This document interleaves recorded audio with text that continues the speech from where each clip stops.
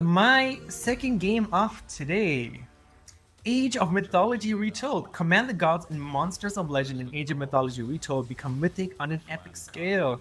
Yes, gamers, middle-aged gamers, you remember Age of Mythology from way back when, right? And honestly, this is one of the games where I think I would have been in high school about that time. And I had been playing Age of Empires and I didn't end up playing this. I would have played something else at that point. And I'm like, oh, okay. And I saw this. I'm like, this is really cool. And I looked at the trailer. I'm like, hopefully this is better than the other sort of Age of Empires remastered. But it looks really nice. Like it's like that Age of Empires 4 engine, Age of Mythology in the Age of Empires 4 engine, which is what really impressed me. So it's pretty amazing. It's published by Xbox Game Studios, which is surprising. Like why Microsoft published Age of Empires 4? Maybe that would change its structure.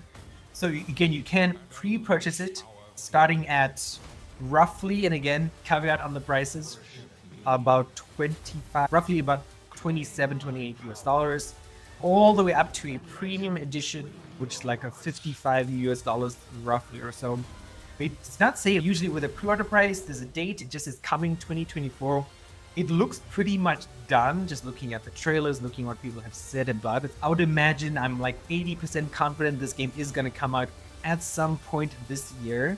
When that is another story. But yeah, if you've never heard of the Age of Mythology series, you could imagine an Age of Empires game. I did play the original one a little bit, not a huge amount, but you can imagine Age of Empires, but you get all these sort of non-historically aligned powers, like the power of Zeus and the power of this god and the power of that god, which makes things fun and more interesting and different. I always felt like Age of Empires, my older brother always put sort of strategy games in this genre. It's just like a rock, paper, scissors approach. And I felt like this sort of allowed a little bit of a difference. But yeah, so what is this game about? Choose your gods from Greek, Norse, Egyptian, and Atlantean pantheons. Devastate enemies by summoning powerful lightning storms, earth-shattering quakes, unleash monsters, and an epic mythological universe.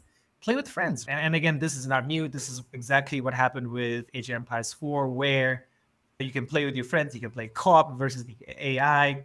There's going to be some sort of multiplayer matchmaking system as well. And again, being a corporation, if you do pre-purchase the game, you get to start early, 7 days ahead. That's something to take into account as well, as maybe if you are going to play multiplayer and you don't pre-purchase it and you're waiting to buy it later, you're going to be like behind at least 7 days to the people who have pre-purchased the game. So whether that leaves something in the back of your throat, that's another story. But this looks amazing. This is something I want to play. I'm hoping it comes to Mac or PC as well as the second stage. I just bought some strategy games on the recent Steam sale. But yeah, if you played Age of Mythology back in the day when us middle-aged gamers were trying to finish high school, what do you think? Are you excited about Retold? Please let us know down in the comments. And don't forget to check out other games we've talked about right